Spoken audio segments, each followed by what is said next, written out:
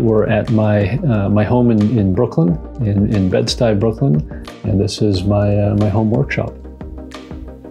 I am the executive director of the Horological Society of New York. The classes that we have now are a lot of fun. We want to take those to the next level.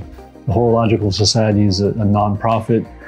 We don't have huge manufacturing budgets to make something like this doable. So to be able to do it with an affordable desktop milling machine was a complete game changer. With this mill, with this setup, I can iterate in less than a day.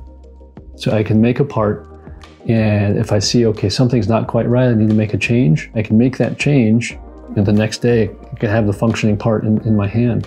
These super tiny end mills, they're both fun to work with, and they're also a nightmare to work with because they're so tiny. Why do I need end mills this small? It's because the features that I'm working on are that small. These, I mean, if you touch them wrong with your finger, they'll break.